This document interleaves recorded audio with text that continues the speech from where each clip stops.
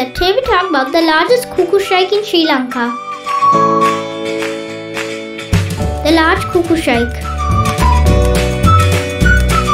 The large Cuckooshrike is a species of Cuckooshrike. A large grey Cuckooshrike with a strong hooked bill.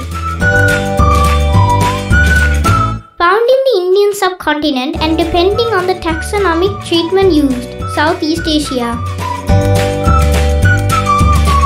Upper parts are mostly grey with black primaries, male darker than female. Rump and upper tail are paler than back, which is apparent in flight. Male has a grey throat and upper breast becoming white in the belly with some grey bars. Female has white underparts with dark grey bars except for lower belly to the tail.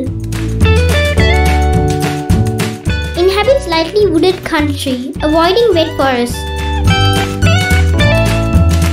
They are mostly insectivores but also feed on figs and forest fruits and usually fly in small groups with a bounding flight just above the forest canopy.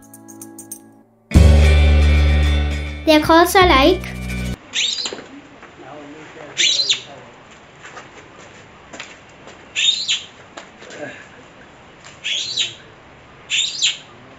locally named Maha, Kovul, Saratiththa. I have not seen the large Cuckooshrike.